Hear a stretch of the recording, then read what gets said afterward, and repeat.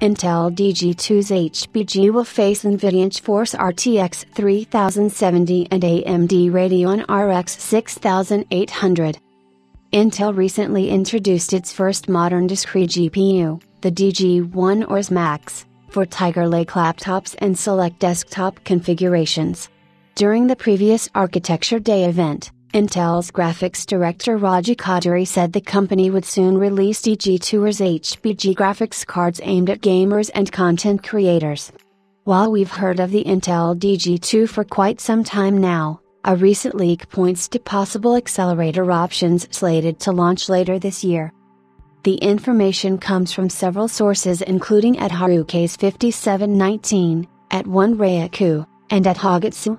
Earlier it was reported that HPG could include up to 512 execution units, EU, or 4096 stream processors, SP, and that Intel is working on the possibility of increasing them to 960 EU. As you can see, the junior representative will receive 96 execution units, and the senior one, 512 execution units. Intel already offers a 96 EU accelerator as part of the DG1, so you can expect the corresponding DG2 version to be faster, get improved IPC and GDDR6 local memory instead of LPDDR4X. In addition, the 256, 384 and 512 EU variants will have versions with different memory sizes, the largest of which is 16GB GDDR6 on a 256-bit bus.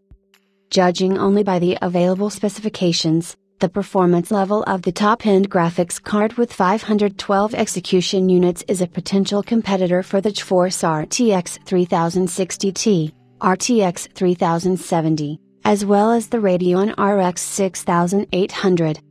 While other features of this HPG DG2 are not yet available, it is known that the 384-unit model is likely to have 190 square millimeters die area.